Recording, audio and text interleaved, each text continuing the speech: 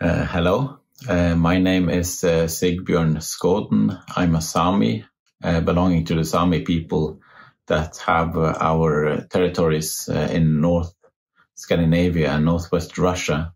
And right now I'm sitting on an island called Idna in the indigenous Sami language that is by the edge of the Atlantic Sea. It is 9:30 p.m. I'm going to read 3 texts or poems that I've written in collaboration with the indigenous poet Sam Wagan Watson. And this has been written as a part of Fair Trade Poetry Month for Red Room Poetry.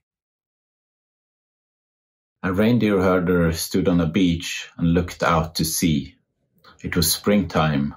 A reindeer had come to this place to give birth.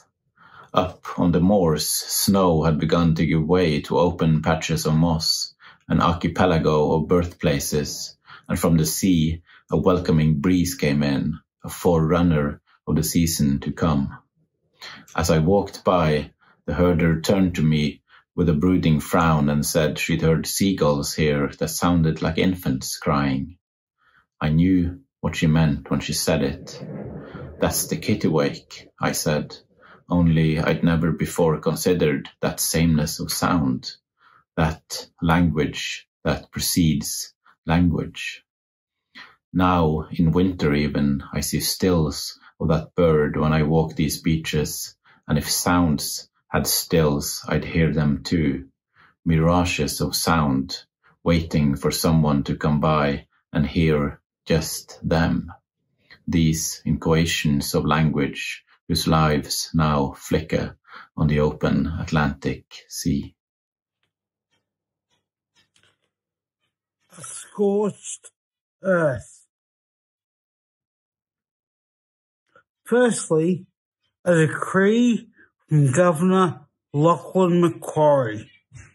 Orders to his troops, circa 1816. All Aborigines from Sydney onwards are to be made prisoners of war. If they resist, they are to be shot and their bodies hung from trees in the most conspicuous places near where they fell, so as to strike terror into the hearts of surviving natives. Part 1. I will not be moved. Long have I recognized the state of being on this country, collaborator or captive.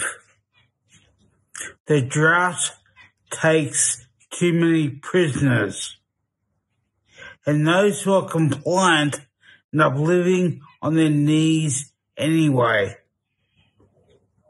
In the heat haze, barbed wire fences sing 3-bar blues. Twang, twangin', twang, twang. Accompanied by murders of crows in their black capes, punctuating an endless blue horizon. Red dust twisters smothering everything in sight. Wind-swept plains of nothing are still something. The rich ghost nation we have sewn into the fabric of our identity. This scorched earth, I will not be moved. Winter compresses branches and stems, drives sap down in the roots. At the tail of this long hibernation, villagers wade through snow into the woods to cut the trees.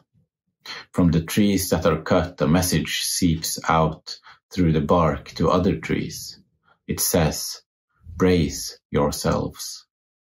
Tradition is that villagers don't cut adjacent trees. In among the stumps, life goes on as normal the following months. Sap rises, sprouts pop, leaves flicker in the wind. But the message from the severed trees lives on in the standing ones. Self-preservation becomes part of their identities. Below the stumps and the slowly dissolving roots, amber is meticulously being forged, petrified distilments that remind us why we are we. Part 2 of 3. A scorched earth. I will not be moved. Nothing else in the world smells like bushfire. Early morning curlew's wings sing death into burning season. Unique perfume of burnt eucalyptus welcomes new life. Unlike cordite and the screams of murder, the screams from purges run deep. The scars, we all bleed red. Nature delivers curse. Our grass will not dance until its seeds are seduced by flame. A death mark will never yield life. I will not be moved. Someone once gave this hill a name as a tool. Jokkmovarri was named for the sorrels that grow here in abundance. The instruction in the name reads that Jokkmovarri is less travelled pastures for the sheep that wander these hills, but that man does wisely in visiting Jokkmovarri in early summer to reap the sorrels, these lanterns of vitamin C after winter. But also this, those who named Jokkmovarri did it not solely as an act of pragmatism, it was an act of love. It is here we meet on midsummer to celebrate the acme of the sun, or as an excuse to get shit-faced. We feast on these sorrels still into the light night, and our bonfire is bright and shiny. Part 3 of 3. A scorched earth. I will not be moved. My memories dwell, but never dwindle, in the solemn air of my late father's study. A street sign liberated like a trophy hung above his desk. Nigger Creek. As a child, I sat in his big chair, my mind bewildered by what kind of hatred could craft such a trophy, and burnt into my mind's eye the incomprehensible simplicity of how ignorance and fear can produce such terrors. The ghosts of those quiet hours are branded into my memory forever. How the abuse of language can char a place on the conscience. To stay fixated in that place as a prisoner, as a witness to this scorched earth. But I will never be moved.